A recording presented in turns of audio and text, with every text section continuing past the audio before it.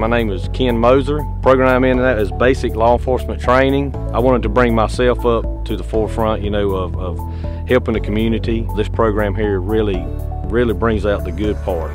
I mean, it shows you how to protect yourself in the safety of the community, learning your Florida statutes, all those kinds of the important stuff, paperwork stuff, learn how to go to courts, how to deal in the courtroom, how to deal in the system.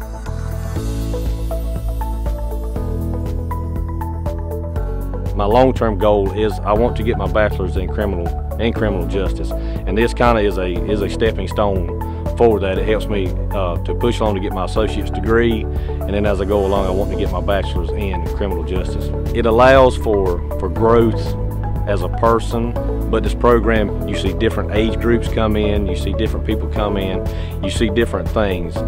You see things you've never seen before.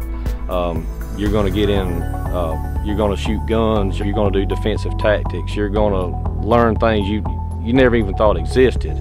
We do have a lot of discipline here with the course, and it teaches them to be able to think about how to treat people, how to go out there and respect themselves, how to be self-motivated, how to motivate themselves and how to motivate others. And the class in a short amount of time does get the young people and us older people a different frame of mind. It changes our mind the way we need to project ourselves in the future.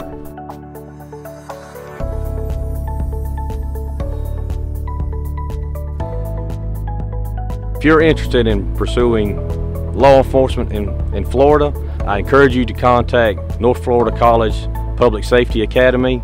To my opinion, is one of the best academies in the state.